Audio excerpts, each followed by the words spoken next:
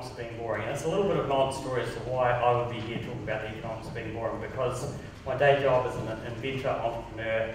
And I guess as part of that, I got together with a couple of mates and we had this idea for Christchurch. We could have this elevated garden city. We got this great feedback, and then we also got a whole lot of feedback that was like, you can't do that, it's too bold. And I'm the kind of guy who doesn't really like being told you can't do that.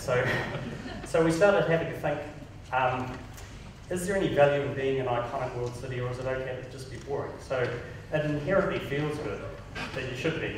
So I've got a picture here of San Francisco, and the other one is Hamilton.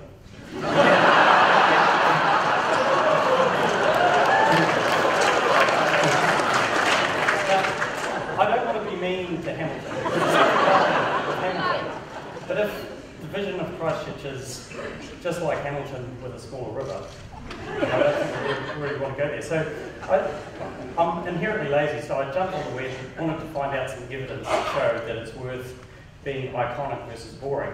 And I really struggled because cities are all different sizes. So we just did a little bit of thinking, and what we did is we tried to find 2 cities in 4 countries, English-speaking OECD countries. And all I did was look down a list of cities, tried to find 2 about the size of Christchurch, picked one that I thought was more iconic than the other. So that's not very scientific. So we kind of backed that up, and we had a measure of how many hits they got on Google as a measure of iconicness. It's just something, and you can debate about the relative iconicness. But so, for example, in Australia, we've got Wollongong versus the Gold Coast, or Oxford versus Leicester, or Victoria versus Kitchener. So, you know, some of them are more iconic than the others. So the other thing was we wanted to kind of measure economic impact. And we thought we'd use house price, because that kind of aggregates a whole lot of desirability. And I was hoping that we would do this and we'd say, you know, it's 20% better to be in an iconic world, an iconic versus non-iconic city. The average difference in house price is 100%. So that's a massive difference. So if you multiply that out for Christchurch, what that means is the $37 billion difference between, you know, if we're really iconic or if we're just, you know, okay.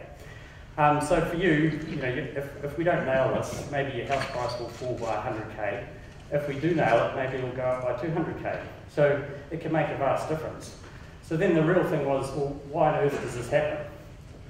So, you know, what causes this value difference? And looking at the economics of cities, there's a great book called Triumph of the City that I'd encourage anyone to read. But basically, if you have innovative, creative people in your city, you'll thrive and do fantastically well. If you don't, you won't. It's really as simple as that. And there's a great example with a kind of New Zealand flavour. 2 people here, Peter Jackson and Angus Tate. Both of them are kind of responsible for creating industries that are worth hundreds of billions of dollars a year to the region. Not all of us make that impact, but every single person does. Is there anyone in the room here who was not born in Christchurch? Yeah. Now, we would be a lot poorer if you guys weren't all here. I wasn't born here either. But this is my home, my kids are here.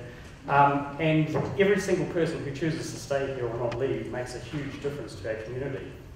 The other thing that's underlying in the New Zealand economy is, not a lot of people know, obviously we're based on, you know, dairy and tourism, but the whole technology space is just overtaken as the 3rd biggest exporter. It's just overtaken sheep.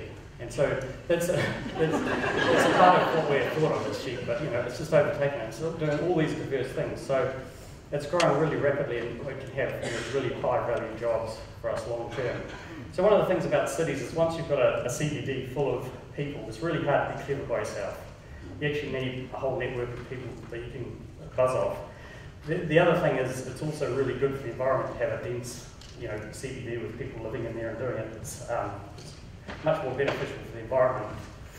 The other thing that's really interesting in city developments is you're starting to get iconic world cities where people will actually live in the city but commute elsewhere because they're just such great places to live. So if we nail this, maybe we'll be dancing down the street. But it's more than just the economics. You need to have the culture, you need to have the arts, you need to have everything. So, if we're starting to think about the rebuild of Christchurch, how might we look at it? So if you put an axis here of iconicness versus cost, rebuilding exactly the same would be really expensive, no one's really looking at that. Rebuilding with no planning, or not much difference. It would almost certainly be less iconic, or just recreating Hornby and Northlands and the CBD with a few bits. Be very cheap, but we really don't want to do that. So we've got kind of the two extremes. One is kind of a normal type thing, and the other is to fill Christchurch with Guggenheim type architecture. Now, we're not rich enough for that, unfortunately. So what we should do is we need to cross off anything that's too expensive because we just don't have the money. We've got to be realistic, but I'm arguing here that we have to cross off anything boring.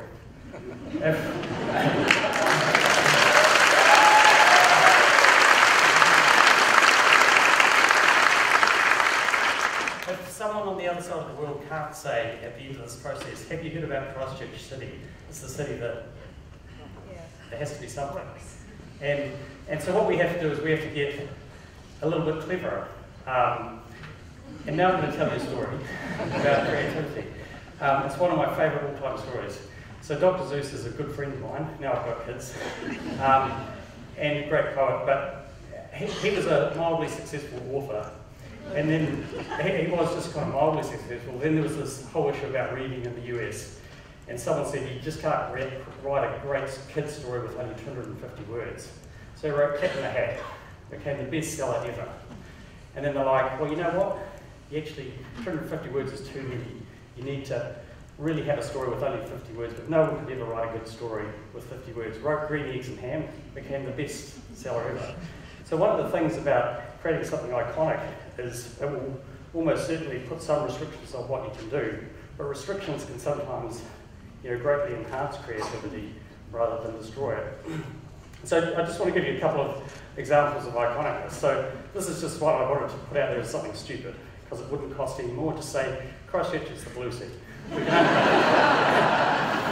Now, it is really stupid. And then I was thinking, well, maybe you could have a blue district and a yellow district, and we'd be like, it'd be the city of colours. And at least it's something different, it doesn't cost any more, and it could be kind of interesting. People could go crazy with it.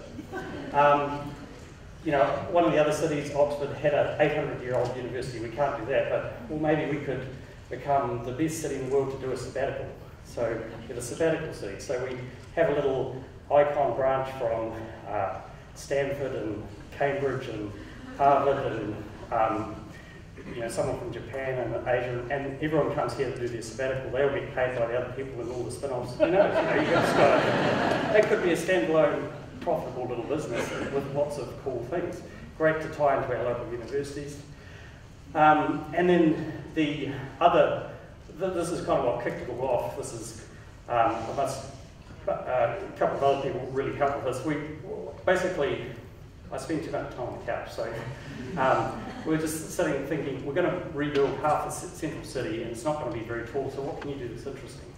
So we'll have a whole lot of relatively low rises. People have had elevated gardens all the time, so we thought, well, why not link them all up and have this whole elevated garden city, so you can go up and down the different levels of the city, and you can walk around, never have to tie in with traffic. So we put this website up and got all this feedback, so it was it's just one idea out there, again, because we have over 1 million people come through our airport, to see the Great South Island, and a whole bunch of them don't bother to come into Christchurch, which is criminal really, but we could do something kind of interesting with this idea. This is kind of the idea expanded a little bit to really play on the economics. So the whole car parking is on the bottom ground, everyone can walk around, all the cycleways would be up around the city. So, and we put these together, a couple of colleagues. And then we're no architects, so I'm happy to admit that. But we got people excited just by a grey box with some green stuff on top. Now once you add all the creativity of all the local designers that are just fantastic, you could go wild with that. And so the kind of the whole guts of this is, like I said, I actually really don't mind what it is we choose, but we have to choose something. And we want to be known not as the city that got slapped by a couple of really nasty earthquakes, but we came roaring back and stamped our personality on the world. Thank you.